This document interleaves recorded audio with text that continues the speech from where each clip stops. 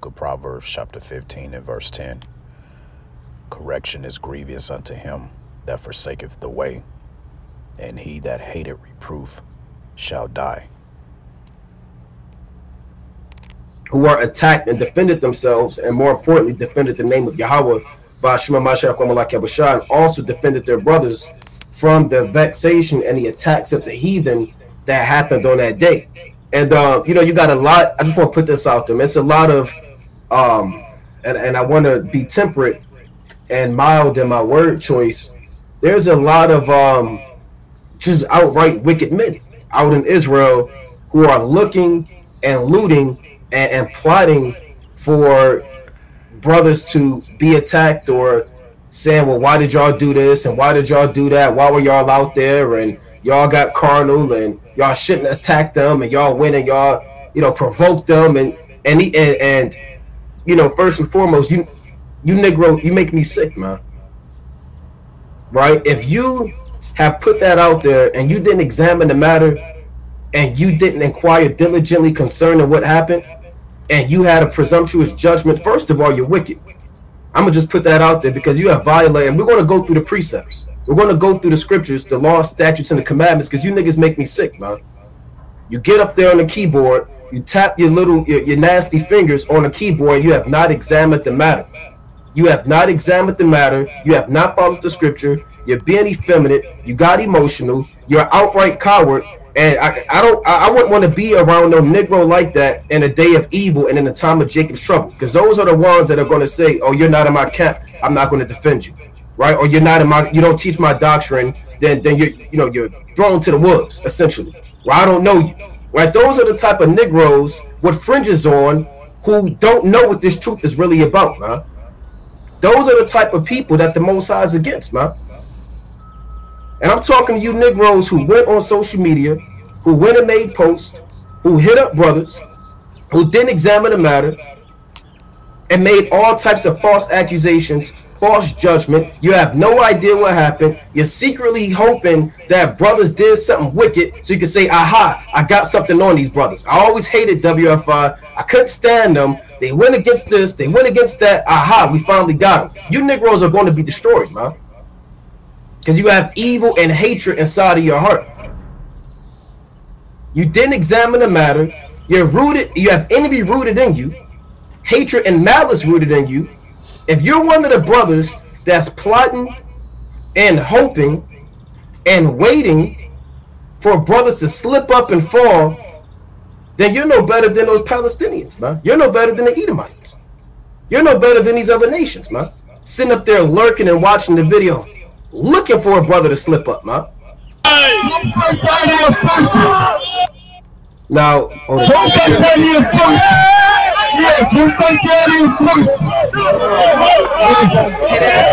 on, did I miss the part when he spit? Yeah, it's gonna replay. All right.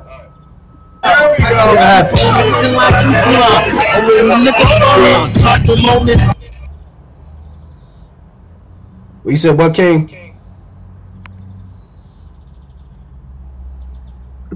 If you see, can y'all see the cursor, the mouse? God. So this guy right here, look at this guy carefully. Look at all of the brothers in order. And watch this man with the black hoodie. Right? So we have to watch this. We have to check this footage out, man. All right, Shalom. I'd like to start off by giving all praise, glory, and honor be to Yahweh, Bahashem, Yahweh Shai, Bahashem Rakwadash. And double honors to the apostles and elders of GMS, better known as Great Millstone, who rule well. Peace and salutations unto the hopeful elect, the tabernacle of David.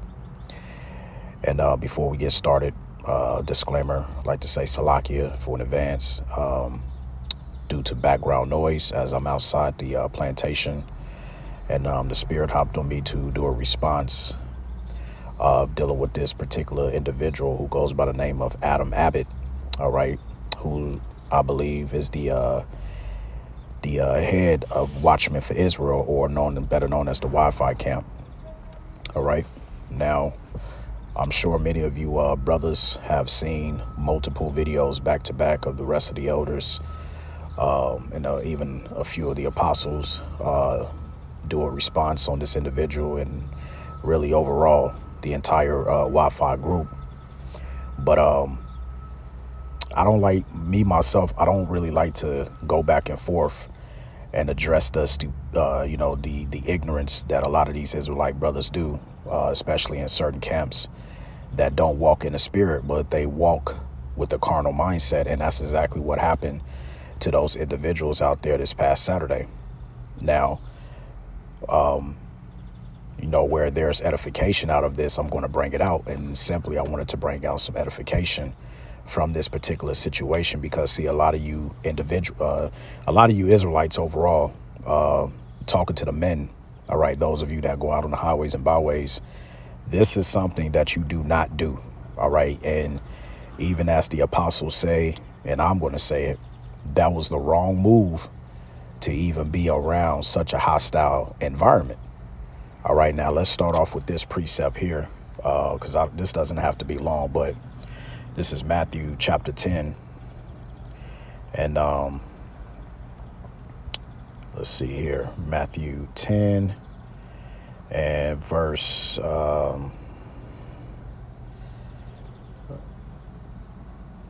Salaki, let me just find it real quick. All right, because see,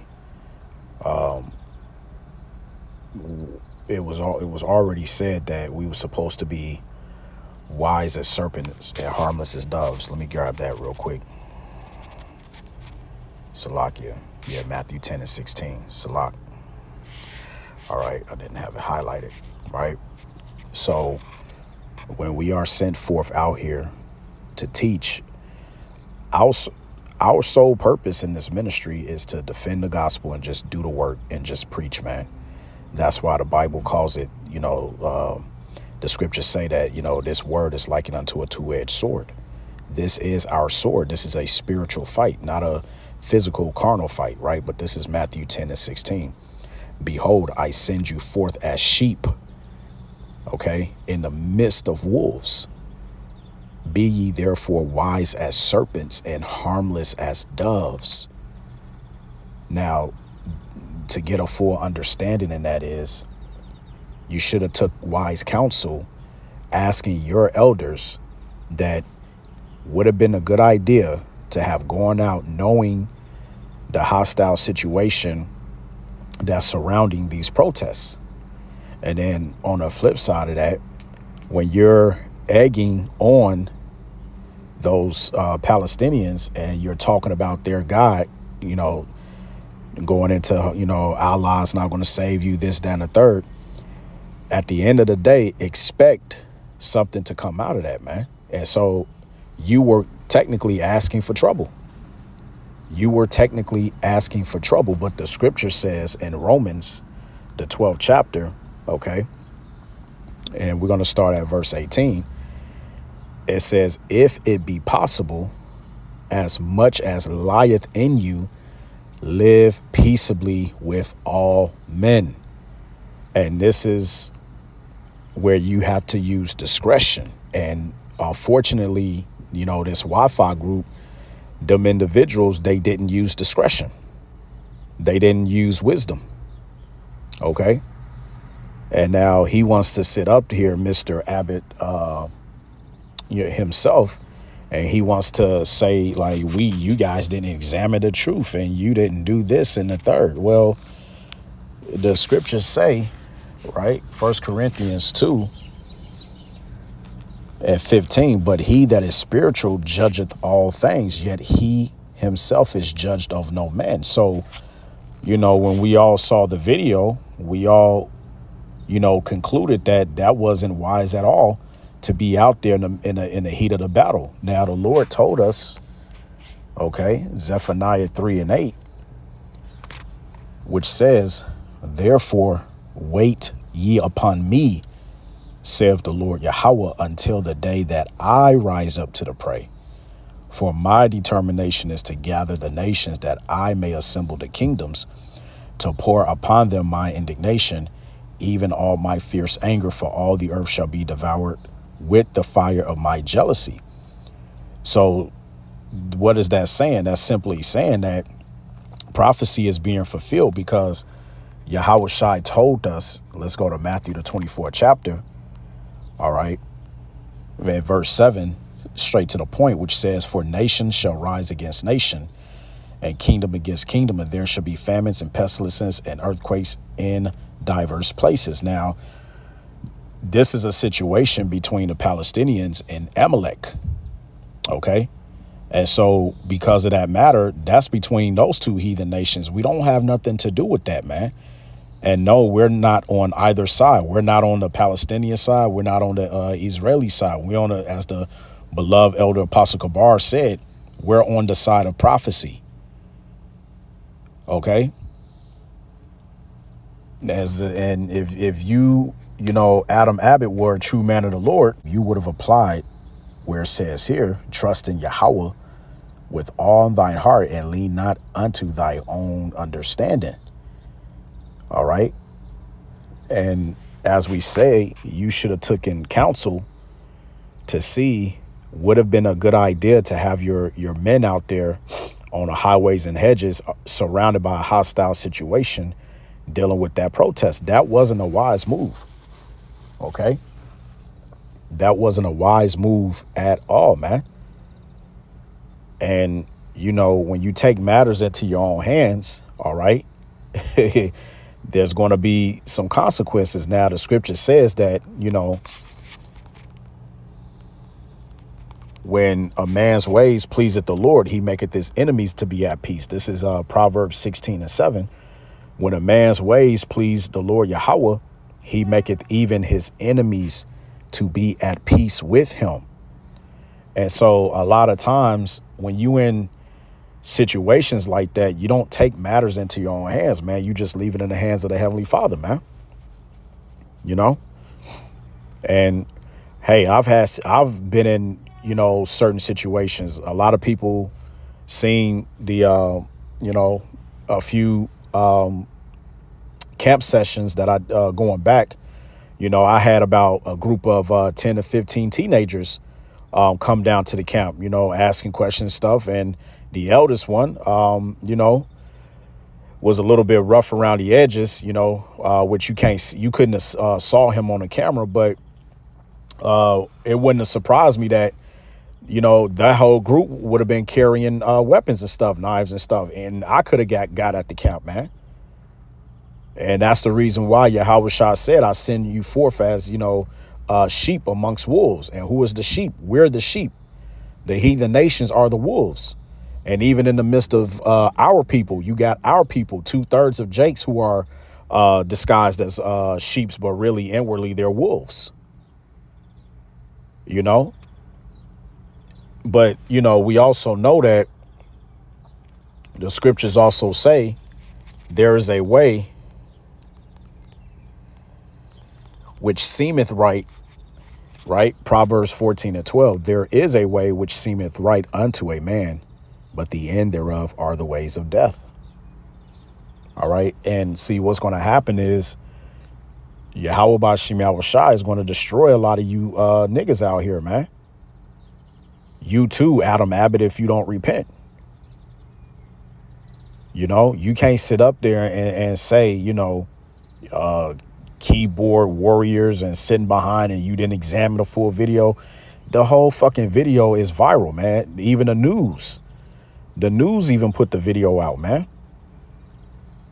Here it is. You got whoever was the top leader speaking on behalf of the camp that past Saturday.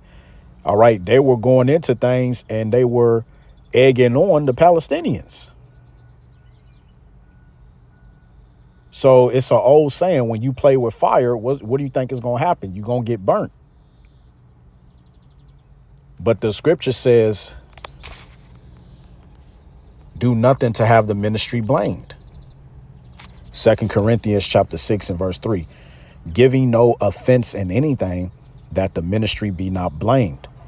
And that was, and you know, it's all you can do is shake your head, because this is, we're in the best time because of prophecy. But at the same time, you just giving ammunition to Esau Edom to be able to use that clip so that when they come down upon us, having great wrath, because they know that they have but a short time. They're going to use video clips like what went down this past Saturday, dealing with the Watchmen for Israel camp and the situation that's, spiraled out of control with the Palestinians. They're going to use that to demonize us, man. And so this is an occasion to have the ministry blamed, and you guys are not thinking. Once again, you're not spiritual minded, you're carnal minded. Because as it says in Ephesians, let's grab Ephesians real quick. Okay. Ephesians 6. All right. And I'm going to start at verse 10, dealing with the armor of Yahweh Ba'ashem Yahweh Shai. It says, finally, my brethren, be strong in the Lord and in the power of his might. Put on the whole armor of the Most High, which is this truth, that ye may be able to stand against the wiles of the devil. For we wrestle not against flesh and blood. You had no business out there, tussling up, fighting. All right. Okay. Yeah. If you want to throw in there and say that the guy in the black hoodie, spat on one of the brothers, where it's like, OK, well, what were you saying? Because it's a difference to where if you are coming in a soft tonality or, a soft type of tone or whatever, you can easily cease wrath. You can cease strife. Right. And we'll get that in Proverbs, the 15th chapter. But Ephesians 6:12 says, for we wrestle not against flesh and blood, but against principalities, against powers, against the rulers of darkness of this world, against spiritual wickedness in high places. So our fight is not on the carnal. All right. Where we got to get physical. Now, is there an exception to the rule? Absolutely. All right. Because you may find yourself in a situation to where you actually have to defend yourself. OK. But this is why, the scripture says the angels encamp it around those that fear the Lord. Psalms 34 and verse 7. And it says, the angel of Yahweh encampeth round about them that fear him and delivereth them. OK. And, the Lord can make you come up out of any, situation. All right. If you believe and trust in him. But it also starts with you learning how to use wisdom. And where do you get the wisdom, knowledge, and understanding? In the fear of Yahweh Ba'ashem Yahweh Shai. Understanding how to walk within this ministry. Right. And, this is the same individual. Judgment. You have Salakia. This is the same individual. All right. That got arrested a couple of years ago down in I think it was Orlando or Miami, one of the two. And that situation could have easily been avoided had he would have agreed with thine adversary, as it says in the scriptures. So it's like, you haven't really learned anything, man. And the reason why you haven't learned anything is because you've despised the counsel of the elders. Right. Let's grab that. All right. Because you think just because you learned under the elders a little bit, took what you needed, and then, you wanted to sit in a seat on the throne to have your own camp and to do this, total disrespect. But this is Sirach 8:8. It says, despise not the discourse of the wise, but acquaint thyself with their proverbs, for of them thou shalt learn instruction and how to serve great men with ease. But the key part of there is thou shalt learn instruction, because if you were a learned Israelite coming up under the tutelage of the elders, OK, you would have counseled your men never to partake in going out there, or at least around that area, knowing that it was going to be, a protest. You could have went somewhere else. You could have went somewhere else. And then, not even to try to diffuse the situation, let's get Proverbs, the 15th chapter. It says, verse 1, a soft answer turneth away wrath, but grievous words stir up anger. So what did you really apply? This is how we know that individuals were not walking in the spirit. You see? You just ready to fight, ready to throw down. So, you know, you got to watch out for these clickbait Israelites. Watch out for these, you know, I need follower Israelites. And, you know, I'm going to go out here, you know, so I can get my numbers up. Because really, when you look back at all of this, all right, it's always those Israelite camps that have the most going on, especially where they got microphones and, you know, they're speaking. You know, so Salaki, give me a second because I'm in the car real quick. But you got to watch out for those Israelites, you know, that make a video putting themselves out on Front Street just to get a huge following or views and stuff like that, man. We're not out here for views. We're not out here for followings, you know. Now, I don't take away from watching the Israel or going out there on the highways and byways and doing the work, all right? Because, you know, those brothers, you know, they get down, you know, but, you know, come on, man. Like, this really shouldn't even have to be a video, but like I said, there's edification in it, you know? Let's get Matthew the 5th chapter about, you know, agreeing with thine adversaries, because when you in tough situations, all right, like what's spiraled out of control with Wi-Fi, you have to know how to apply wisdom. This is what the Messiah said, you know, Matthew 5:25. It says, agree with thine adversary quickly whilst thou art in the way with him, lest at any time the adversary deliver thee to the judge, and the judge deliver thee to the officer, and thou be cast into prison. That whole situation could have went down very, very badly. It could have went very, very badly, man. You see? But, you know, you can't, whew, let's go back to Proverbs. And I think that was, let's get this here, Proverbs 29. And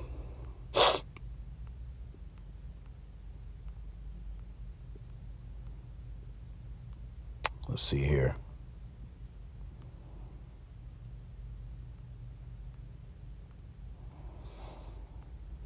Verse 9, it says, if a wise man contendeth with a foolish man, whether he rage or laugh, there is no rest. And see, you got to be careful, man, especially out in these protests, because, you know, these heathens, all right, they're hot, emotional. There's a lot going on. All right. And if you're not being circumspect, okay, around thy adversaries, around thy enemies, all right, anything can pop off, man, at any given point in time. At any given point in time. Right? You're supposed to wait on Yahweh B'Shem Yahushua. Remember, there's a time and place for everything, man. We are supposed to just be preaching the gospel. It would have been very simple for, you know, those brothers to just pack up and move to a different location to get away from the drama. You know, oh, you know, we're going to go out here today. They going to be deep. Then to add insult to injury, here it is. You got one of the, you know, elders who goes by Chief Ephraim.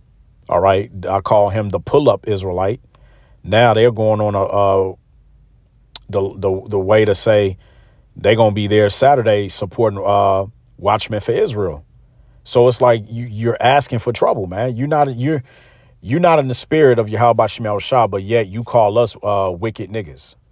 How does that work? Here it is. The scripture says open rebuke is better than secret love, but yet you don't want to hear the rebuke. So, you know, with that being said, let's go.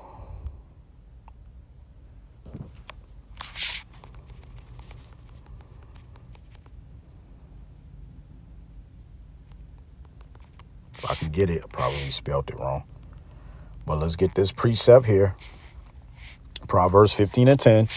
Correction is grievous unto him that forsaketh the way, and he that hated reproof shall die, man. You know, so, you know, hey, thank Yahweh Ba'ashem Yahweh Shai for the remnant, for the elect, man, because if there hadn't been a remnant, we be absolutely through, man. We be absolutely through. Because Jake gonna do what Jake gonna do at the end of the day, man. You can't get around, you know, Jake's emotion, and you know, see, the scriptures talk about that. Let's get this. What's that? Proverbs 16. Let's see here.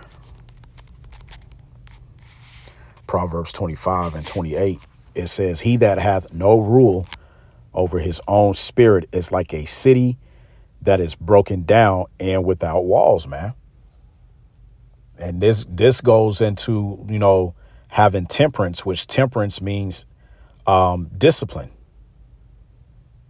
And a lot of you brothers have no discipline, man.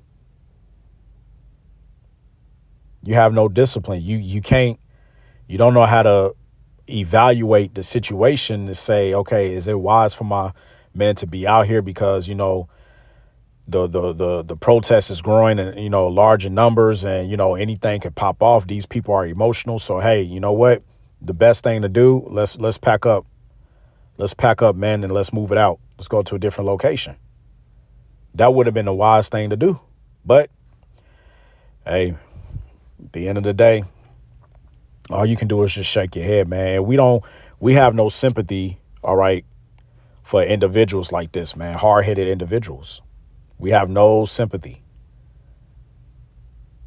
All right. And it's sad because the younger Jakes, a lot of you younger brothers that's coming in, you look up to cats like this because they got the swag, the shirt fringes, they got the numbers, right? So, hey, you know, Yahweh Ba'ashem Yahweh Shai is playing chess with you niggas, man. And he knows exactly what he's doing because the ones who he don't want, okay, he's setting y'all up for the okie doke, man. And y'all gonna fall right in line and y'all gonna be led astray, okay, with the rest of these idiots that don't know what they doing, man. That don't know what they doing. And I agree. Just like the apostle said, man, you had no business being out there. That never would have happened if you didn't send your men out there like that. Should have been no reason for them to be been around that at all. You know? So, you know, really, that's all I wanted to say on that. I didn't want to make this a video to where it's like, oh, you know, y'all always picking on brothers. No, it's just that at the end of the day, we're trying to show, you know, Israel things to do and what not to do. All right. According to what the scripture says, man.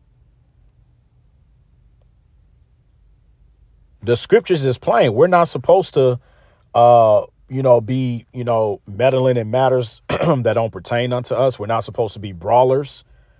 We're not supposed to be fighting. We're not in that time right now. We're in a time of fisher. We're fishers of men. We're supposed to be fishing for the elect. But there's going to come a time when those of us who are found blameless and are accounted worthy to escape and are, you know, given change to those spiritual bodies, we're going to go from being fishermen to men who are hunters. But this is not that time, man. So, hey, we're going to end it on here, right?